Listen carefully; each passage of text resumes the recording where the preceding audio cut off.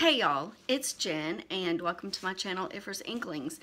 I just wanted to take a few minutes to talk a little bit about Charles Bukowski before we get into this poetry discussion. Now, I have 5 collections of Charles Bukowski here, and the poems that I discuss are going to come from these works. Some of Charles Bukowski's works, a lot of Charles Bukowski's works are vulgar and crass, full of profanities and vivid sexual content and details.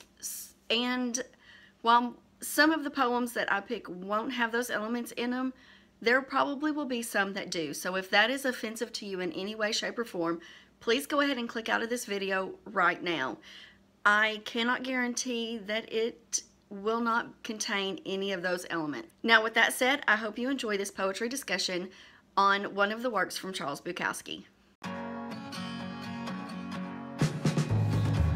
Hey guys, as you can see, my background's a little different right now.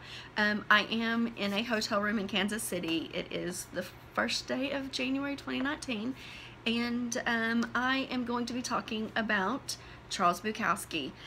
This particular poem is going to come out of the book On Love. It is actually featured in several of his poetry collections because it's a very popular one. And that is going to be The Bluebird by Charles Bukowski. In this book, you can find it on page 200 and 201. So, I am not a poetry expert by any means. I am not very well versed in poetry discussions or dissections or whatever, but for me, poetry that I enjoy is poetry that speaks to me and that I can get some kind of emotion out of it. And Charles Bukowski does that to me. He talks in very blunt language. In fact, some of the poems that I'll get into later in the year are going to be pretty crass and have some language in it that may not be appropriate for all audiences. This one is not one of those poems, so there's no need for a disclaimer or anything for this one, but I just want you to understand that I am by no means a poetry expert. I am just going to be talking about the feelings that I get out of this poem and what it means to me and what I pick up on. You can find all kinds of different discussions on Bukowski's work and interpretations and all sorts of things on YouTube. They're all over the place, and there's also several blog posts about it. So, without further ado, let's get into this poem. The Bluebird. There's a bluebird in my heart that wants to get out, but I'm too tough for him. I say, stay in there. I'm not going to let anybody see you. There's a bluebird in my heart that wants to get out, but I pour whiskey on him and he'll inhale cigarette smoke. And the whores and the bartenders and the grocery clerks never know that he's in there. There's a bluebird in my heart that wants to get out, but I'm too tough for him. I say, stay down. Do you want to mess me up? You want to screw up the works? You want to blow my book sales in Europe? There's a bluebird in my heart that wants to get out, but I'm too clever. I only let him out at night sometimes, when everybody's asleep. I say, I know that you're there, so don't be sad. Then I put him back, but he's singing a little in there. I haven't quite let him die, and we sleep together like that, with our secret pact, and it's nice enough to make a man weep, but I don't weep, do you?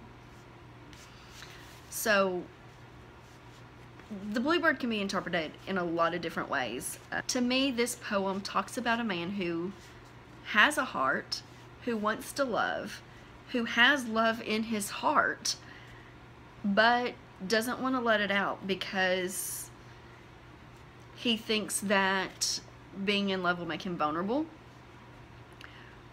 or make him appear weak,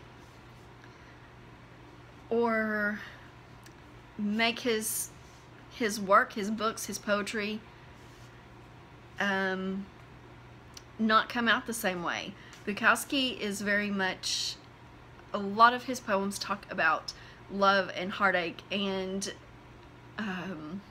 heartbreak and being that person that pushes love away or doesn't accept love because he doesn't feel he deserves it, or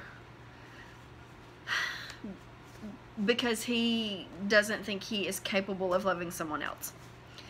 And this work, I think, really shows that he does have a heart, and that little bluebird in there, he really wants someone to love. He wants someone to love him, but he can't really show it because, you know, love makes you vulnerable, and letting someone else in, letting someone see the bluebird inside of you is going to potentially hurt, because they could leave. But in the end, it shows, that last stanza really shows that he knows that that bluebird is in there. He knows that he wants love. He knows he has a heart capable of love and deserving of love. But he wants to keep it secret. You know, he's got that tough guy image to maintain. That's what this poem speaks to me about a lot, is wanting love, being vulnerable, being a little bit lonely, because this bluebird wants out. He's lonely. He wants another bluebird that he can sing to. And, you know, he hasn't given up hope for that. His heart still thinks that maybe he can have that love out there somewhere. Maybe there's a bluebird inside someone else that will hear his bluebird and sing the same songs back. And you see that in the lines where it talks about him taking it out, but he hasn't quite let him die. The potential's still there. He's still a little bit open to love. He hasn't quite killed that bluebird yet. He hasn't quite killed that hope. Hasn't quite decided to lock away that bluebird forever. But he's not going to take it out to show just anybody. You know, it's going to have to be somebody special to open his heart up and see his bluebird. So that is my thoughts on Bukowski's Bluebird. Just a little quick side note that kind of goes along with this. My interpretation of this poem is that the symbol of a bluebird is the harbinger of happiness. So, you know, it kind of goes back that happiness, love, being vulnerable, knowing that you can be happy and be vulnerable and be in love, or let someone love you, kind of all goes back to the symbolism of the bluebird. So that's it. That's it for my interpretation of The Bluebird by Charles Bukowski. Let me know in the comments below what you think of the poem.